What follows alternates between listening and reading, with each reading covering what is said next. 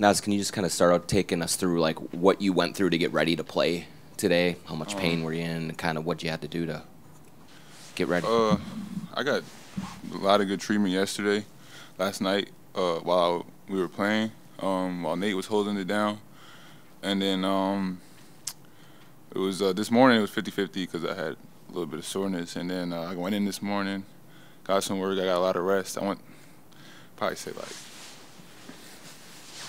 probably rest from like 10 till I had to be here was around 4. I felt a lot better after I got that rest. I mean, I'm still in some pain, but I played through it. I'm not tripping. How much pride do you take in being ready for the guys, especially knowing Carl's out, Rudy's out, and just answering the bell like that?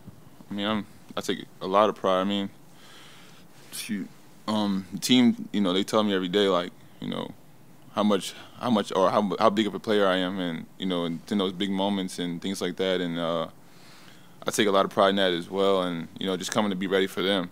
I want to have each and every one of their backs day in and day out when we go to war. So, what do you feel like in general, starting to pile some wins up here, and just the vibe of the team, the spirit of the team? Do you feel it kind of coming around to the right side here? Yeah, for sure. I mean, everybody's playing the right way. Everybody's playing together, playing for each other.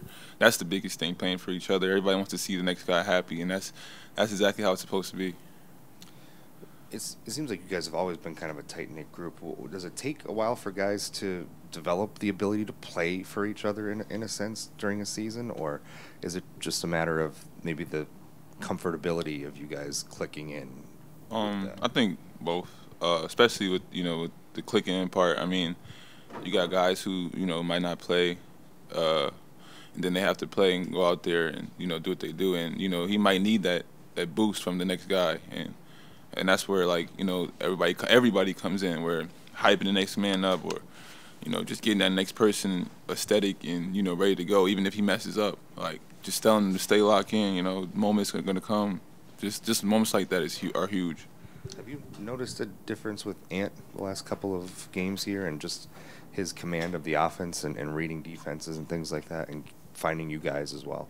I think it starts with him being this is the most happy I've seen him in a while, and I think that's where it starts. When you're at your best, I feel like you just you bring that energy and that excitement. I think it just domino effects, and everybody it trickles down to the next person, and now everybody's excited for the next person. Like I said before, it's just a domino effect, and with a person like him, it's real effective. We really feel that energy. So Nate sat up here yesterday and talked about the friendship that you two have. Can you talk about just watching him step up yesterday and play and kind of dominate out there, like how that felt for you to watch your friend out there really going at it? See, for me, I know what he can do. I've been going against him all summer. He's prepared me for the moments that I'm in. So I wouldn't say I'm not excited, but it's like something that I'm used to, and I'm excited for other people to see it. That's what I'm more excited for. I mean, he has tremendous upside. Nate is a dog, and it's when he gets the opportunity, he shows it, and I'm proud of him. He's supposed to do that, so it's big. I mean, and like you said, our friendship is here. Me, him, Jaden, and Jalen. We're every road trip, we're bonding. Those are my guys. Was that friendship just sort of natural that you four kind of connected, or is that intentional?